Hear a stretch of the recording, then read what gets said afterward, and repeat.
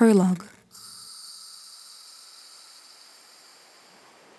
So, it turned out right. Yes, it turned out right. In a few years, not so many years since that first sentence of yours. Words were losing common sense. Among shouts and whispers, you decided to write. It's still there, actually, but it's also everywhere. Who were you? And who were you writing to? Did you believe it then, that words still have the power to transform people? It was simple. Things went right. We did well. Let me tell you now, and briefly, my dearest stranger, how it went.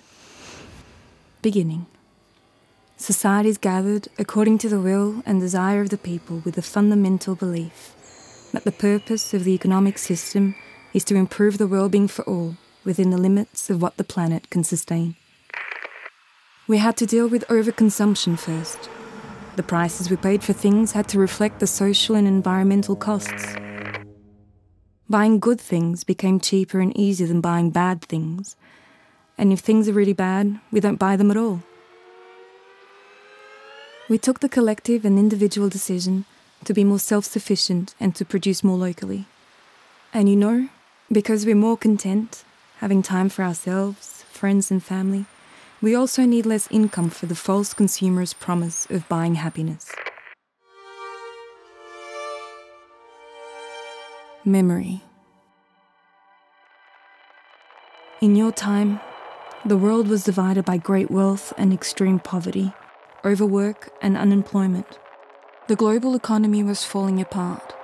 We were accelerating towards the cliff edge of catastrophic climate change, and our oil-addicted economies grew much more expensive and harder to get hold of. Transition.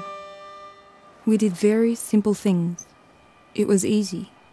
The state promoted financial regulation, welfare policy, and reduced our carbon intensity.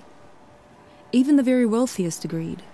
Unequal societies are not just bad for people at the bottom end of the income distribution. They are bad for everyone and for every social domain. Remember, there is always a day in history when words become actions.